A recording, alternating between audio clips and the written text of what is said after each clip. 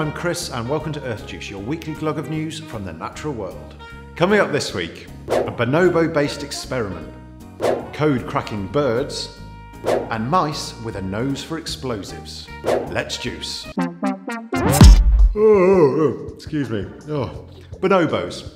They're a frisky bunch. And researchers from the University of Pisa, yes, the place where the tower leans, have discovered that it's not just getting off with each other at the drop of a hat which keeps them together, but yawns, yes, yawns, also appear to play a vital role. Scientists spent 3 months observing bonobos in the Appenhuil Primate Park in the Netherlands, making a note every single time that the bonobos yawned. Now that is tiring work.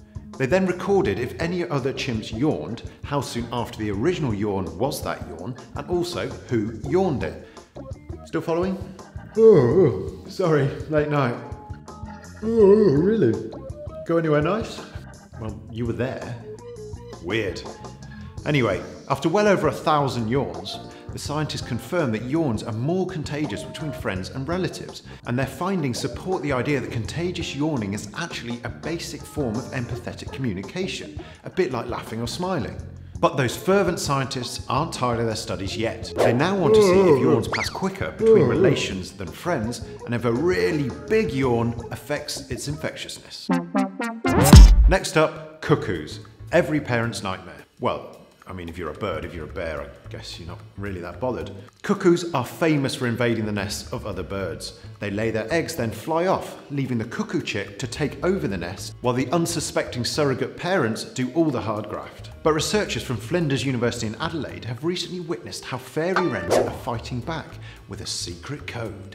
Now, the Horsfield's bronze cuckoo is like any other cuckoo. It simply can't be bothered to raise its own chicks, and much prefers the fairy wrens to do it for them. However, researchers noticed that when incubating her eggs, the mother wren sang a particular tweet unique to her.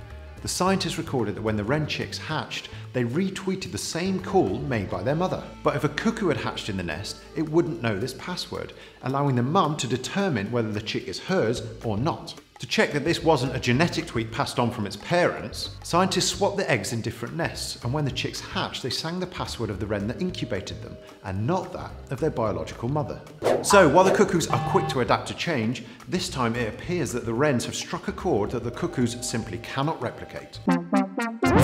And finally, mice. If they're not chewing holes in your skirting board, it turns out that they're part of a crack team of bomb-detecting experts. Yes, Israeli scientists recently reported that mice could be better than pat-downs, but their paws are just so small.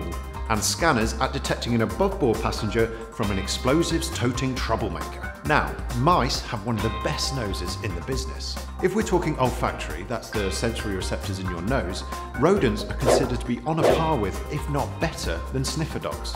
Aaron Lambroso thought up his mouse-based detector while a major in the Navy. And when back on dry land with his brother, they set about building their own airport scanner, powering it with rodents, who, unlike dogs, don't need constant attention from their handlers. The detector houses 24 mice who mooch around, possibly eat some cheese, maybe even running around in a little wheel. But as air is passed over people walking through the scanner, if the mice sniff traces of explosives, they're trained to flee to a side chamber, thus raising the alarm. During tests, 1,000 people walked through the mouse scanner, 22 of which were smuggling mock explosives. The diligent mice spotted every last one of them. While this technology is still young, it may not be that long before eager mice are sniffing you as you jet off on your city break. So at the start, we promised you an experiment. Well, did you yawn when I yawned? Or did you yawn because you were looking for the Hobbit trailer and ended up watching this? Either way, let us know in the comments below and we'll see if yawning can be contagious via a screen. You can also like us down here and subscribe up there. Thanks for watching. See you next time.